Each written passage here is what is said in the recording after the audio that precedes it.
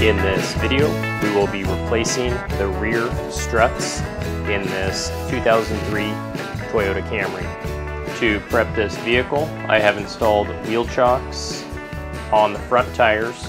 I have raised the rear of the vehicle and installed safety stands. I have removed the hubcap and wheel, and I now have access to the area I will be working on. And with the wheel removed, we have clear access to our drum brakes.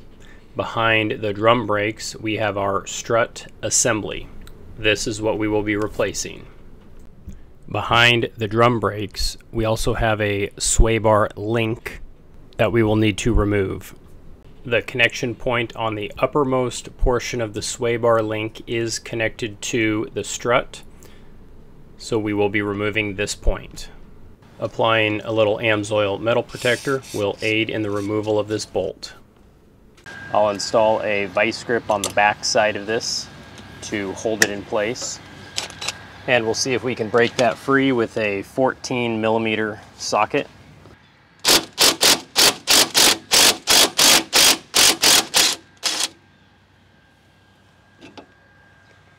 We will then be removing two 10mm bolts and one 12mm bolt, holding some of our brake line components on. We'll begin by spraying just a little Amsoil metal protector on these bolts to aid in the removal process.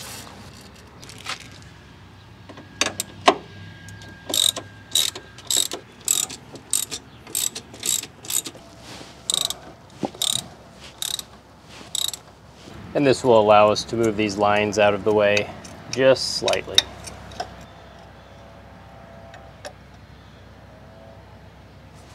Taking a look at the bottommost portion of our strut, we have two 19mm bolts that need to come out. And again, some Amsoil metal protector to aid in the removal process. On one side, we can connect a wrench, and the other side we can use our impact socket.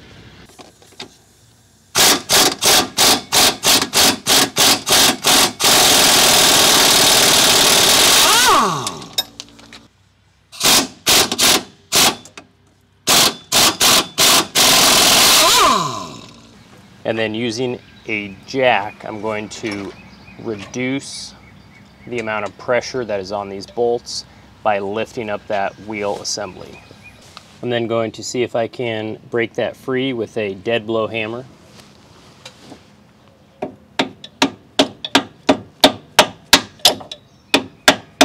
And then I'll switch to a punch to see if I can fully remove that.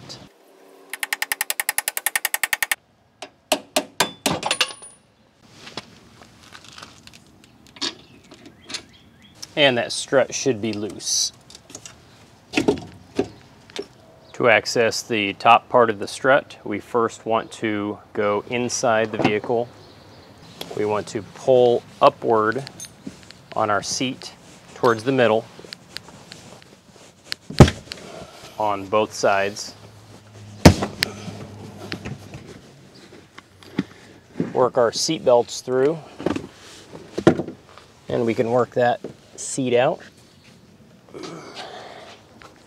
Now our objective is to remove our furthest most seat cushion, and we first need to locate one bolt towards the very bottom. This is a 12mm bolt.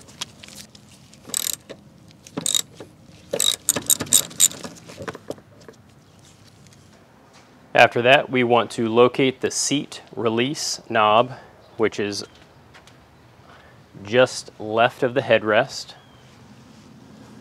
We can lift that up,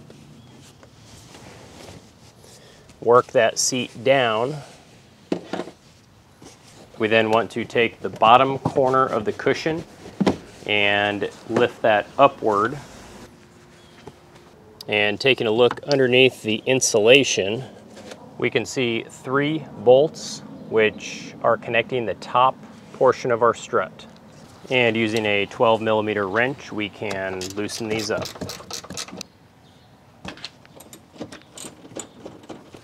Now we can remove the first two, but when we get to the third one, we need to be careful because that third one is the only thing supporting the strut.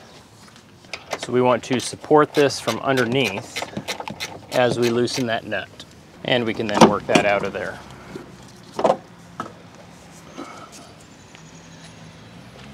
And I always like to compare my old part with my new part, just to make sure that they look the same and that I do have the right part. Specifically, I'm looking to make sure that the connection points line up and are in the same orientation. I'm also looking that the length of the component is the same. These look good.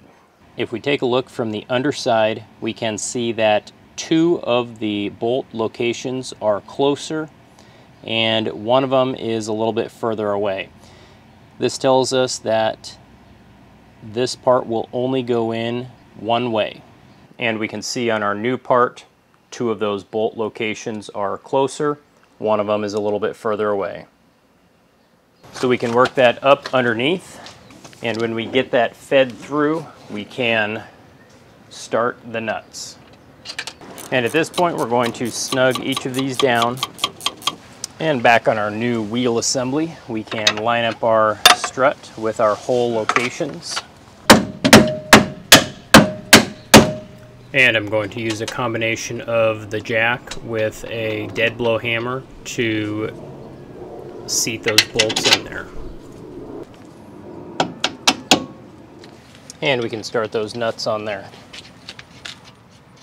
We can first snug these down and then torque them to 188 foot-pounds.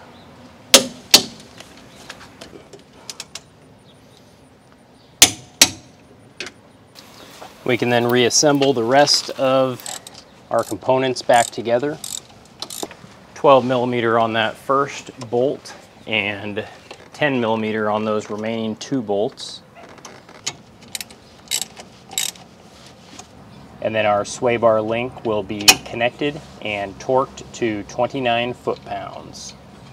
And at this point, everything is done on the outside of the vehicle.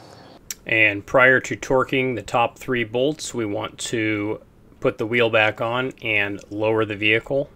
And our objective is 29 foot-pounds.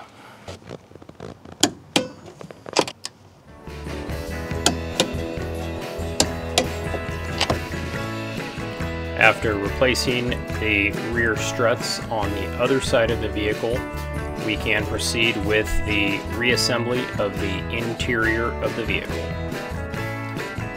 And this repair is complete.